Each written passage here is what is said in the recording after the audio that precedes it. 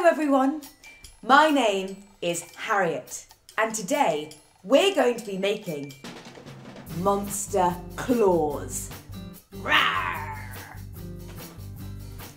So for today's craft, you're going to need some cardboard, some glue, a pair of scissors, a hole punch, some tin foil, some elastic, some scraps of material, and some fur.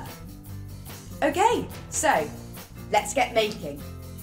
First, take a pair of scissors and cut some triangle shapes into the end of your cardboard square to make the shape of your monster claws.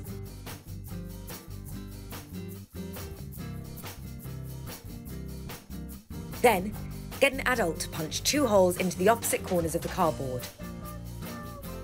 Cover your claws all over in glue and take some pieces of tin foil and wrap it around the end of each claw.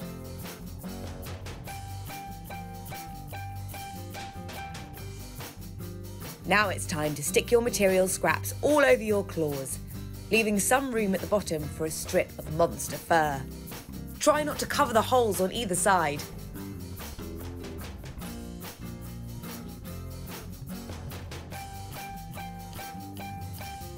Finally, take a short length of elastic and tie each end around both holes so you have a strap to keep them on securely. Repeat this process on the other claw and you have a full set. Well done. Now pop them on and do your best monstery growl. Rawr! Well done everyone. Now you've made your very own monster claws. Rawr! Thank you for joining me. Goodbye.